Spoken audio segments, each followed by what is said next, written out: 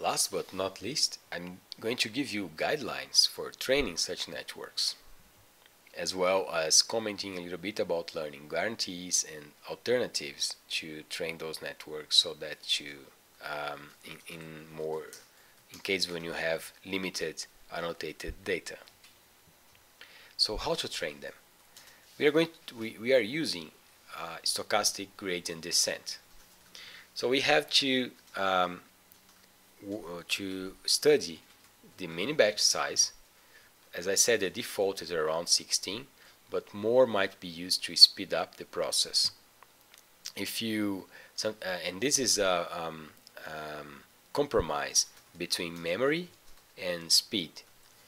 If we want something that is more accurate, often we use a smaller batch size. However, this requires lots of time, and then we want to increase that. So sometimes increasing the batch size is good.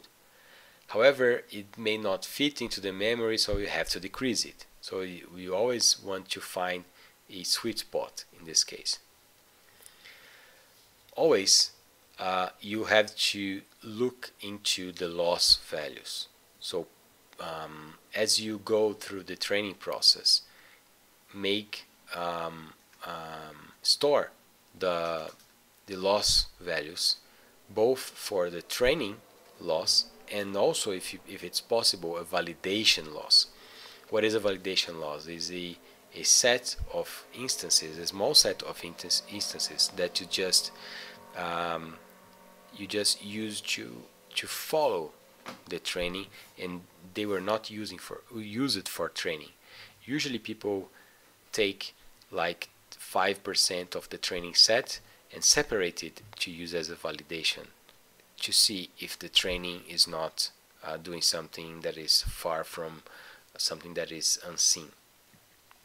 And then use plots, so plot the curves to see if this loss is really falling as it was expected to do. Also, adjust the learning rate. So learning rate is a parameter that allows us to define how fast the algorithm will run in terms of going into the descent of the gradient descent. So the larger the running rate, the faster we'll try to find the valley of the functions. The smaller the step will be very small, but it will probably going to be a better estimate. So adjust the learning rate. Usually decay is used, so this learning rate starts with a number and decays over time for smoother convergence. So let's say I start with this point here and I want to find the minima of this function. So with a fixed small step, I'm going to require, let's say, 1, 2, 3, 4 steps, and then I'm going to stop here with a fairly good estimate.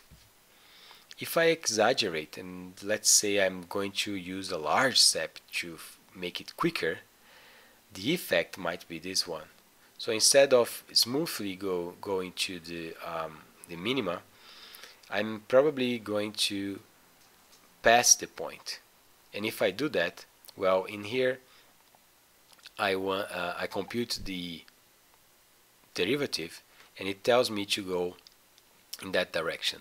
And if I use a large step, then I just pass the point here, the minima. If I compute the gradient here, it tells me to go back. So I go back here, and now it tells me to go to the other direction. And then in the end, I'm just skipping what I really wanted, that was the minima. So do not use a very large step. Decaying step is good also, because I start with a larger step, and then as I go near the minima, I start to make very small steps in order to not pass the point that I want to achieve. Also, instead of we do have the regular stochastic gradient descent, which is a good method and it can be used. And then if you use that, usually the learning rate is a little bit larger than for other methods that I'm going to mention, and to define a proper decaying learning rate. There are other optimizers that uses other, they compute not only the gradient, but other information to assist in the process of optimization. But those are usually better with a much smaller learning rate. So make sure you at least know some of the optimizer, but do not use them blindly. Please at least try to see what they are doing and make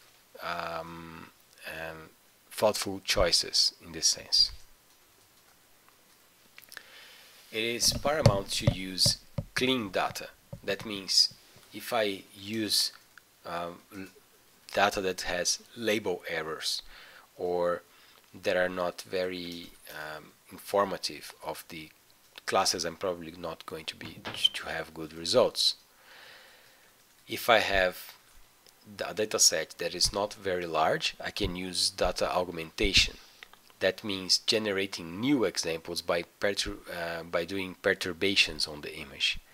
For example, I can get one training image and create a new one by applying noise on that image. So I have now two images, one noise-free and one noisy image. I can also apply affine transformations or geometric transformations, rotate the image a little bit, shift the content of the image, crop and zoom the image. So everything that some of the things that we learned on the previous lectures, I can also sharpen the image using some kind of restoration. So virtually, starting from one image, I can multiply this image by generating many images that are variations of the original one. And then with this procedure, I can augment the data set. Another thing that's helpful is to use a technique called dropout. This technique randomly turns off a percentage of the neurons during training. What it's basically doing is that it's kind of like hiding some specific neurons so that the neurons do not over specialize. That means, let's say in one iteration, a neuron 3 is deactivated. If this neuron 3 is deactivated, the other neurons will have to, in some sense, make up for it. And then I'm learning, with using dropout, I'm learning how to compensate from the fact that some neurons might be wrong. It can be seen as a bootstrap technique from statistics, and it prevents memorization. So it prevents every neuron to memorize the training instance. Batch normalization is also used. So it's basically a z-score normalization over all data. That means that before using the batch of images, that matrix that is that has all the images, what I'm going to do is compute the mean of all pixels and the standard deviation. And I'm going to subtract the mean and divide by the standard deviation. This is performed before or after each layer. And for deep networks, it is employed before every block of, in this case, for the inception, before the inception block, in the residual, before the residual block. And then, but this process is costly. So start by using batch normalization on the input layer, and then if needed, you can use on subsequent layers. So just to give you a little bit of information about the learning guarantees. So when we go to the statistical learning theory to see if some classification algorithm has guarantees, we have two types of errors. Let's say this box here contains all functions that are possible to be used to classify. And this star here is the perfect classifier, so the best as possible classifier. If we define a what we call strong bias, this means that I'm just drawing functions from a restrict type of functions, let's say linear functions. So if I use just the linear functions, this circle here is a small circle, so I'm just allowed to find linear functions. If I have a guess, I start guess here, so this fi here is a function that I choose. We have an estimation error, and this estimation error is the difference between the classifier and the best classifier within this circle. This is the estimation error. And the best classifier difference from the best classifier in all functions is the approximation error. And there is a relationship between a strong bias and a weak bias. A strong bias will have a large approximation error and a small estimation error. That means a random guess here, it's going to be easier to find the best classifier in the circle because the circle is smaller. If I increase the size of the circle, it will be harder to find this best classifier here. So I'm probably going to be very costly to come from this first estimate to this one. So the estimation error is large and the approximation error is usually smaller. In this case, we have a weak bias. This means the space of functions is wider. And this would be something that we can use to compare. A restrict bias would be a linear classifier with just one hyperplane or a plane or a line to separate regions of the space. And this will be a neural network, so a much large space of functions. So we have a much large number of parameters to be learned. Then this is the problem. This requires not only lots of time but lots of data as well. So important things to keep in mind. Do I have enough training examples? So this is something, if we don't have enough training examples, you cannot train a CNN architecture. What is the minimum sample size to ensure convergence? Where is the generalization bound? So how does the training generalize for future data? So this is the problem with deep learning and CNNs in general. At first it looks like it is going to solve all the problems. However, there are many concerns regarding how it generalizes, so how a network that is already learned will generalize for future data, and how we can rely on them really. In 2018, Gary Marcus wrote a essay saying that systems that rely on deep learning frequently have to generalize beyond specific data, and the ability of formal proofs to guarantee that is more limited. Other work show that CNNs are easily fooled when I can generate images that will for which the CNNs completely fail. For example, this image here is an owl. It is the original image. The CNN predicts it as an owl with 73% of confidence. But if I add just the gradient, or the gradient of another animal, let's say a cheetah, 5% of those creates, and I sum with the owl, because it's just 5%, it's visually imperceptible. However, now the network classifies this as a cheetah with 99% of confidence. So maybe the network is learning something that's not visual for us as it is visual for the CNN. and this is a problem. So this led to another work by Zhang et al. In which they observed that some CNNs can easily fit a random labeling of the training data.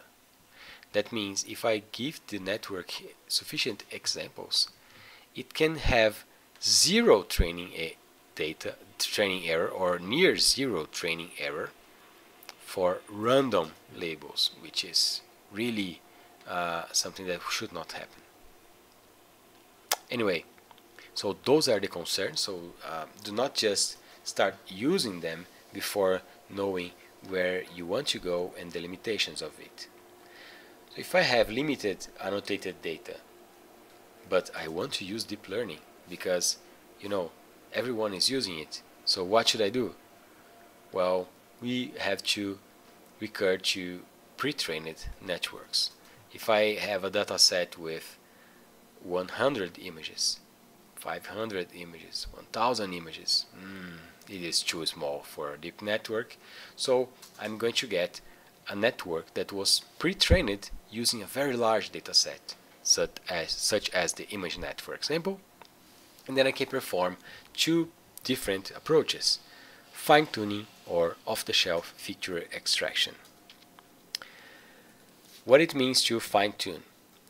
Well, if I have target data set, I start with a network that was already trained at using ImageNet.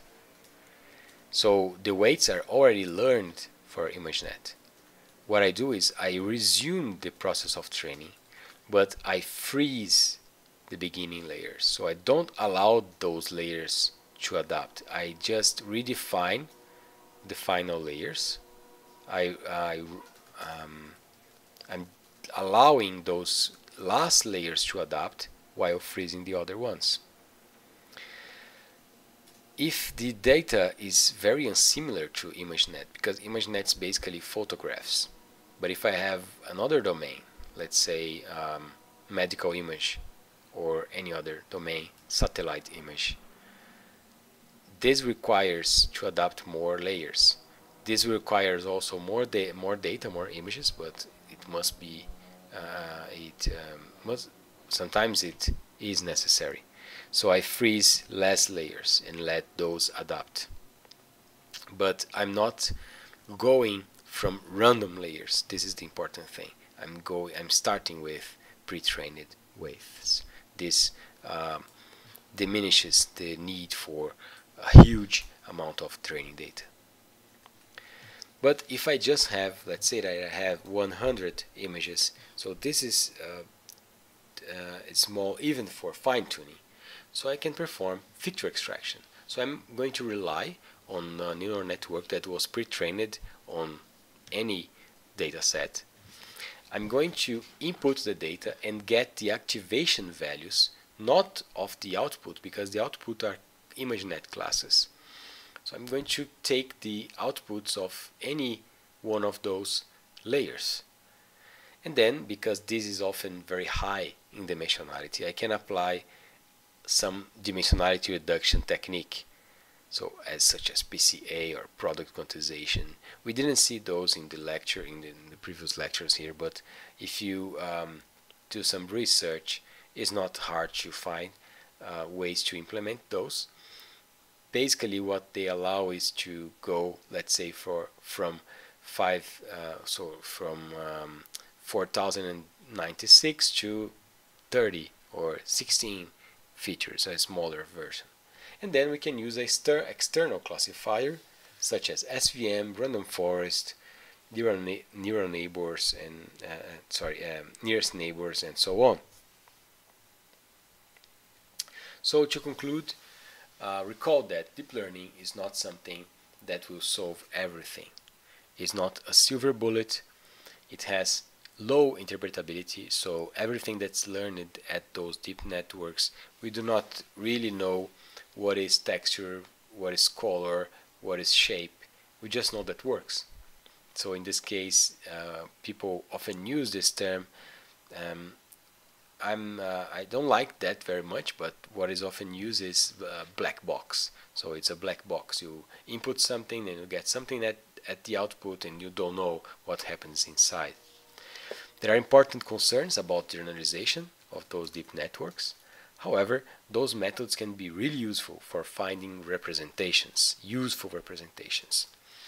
There are many challenges and many research frontiers for more complex tasks. So if you're interested, it's a field that is worth pursuing. Finally, I'm going to give you some references for the part that studies learning guarantees and the estimation and the approximation errors, and then for machine learning in general. This is one book that can be used as reference. And then for deep learning in general, there is a book chapter that's written in Portuguese, a tutorial in English, and some code that is available at the GitHub platform.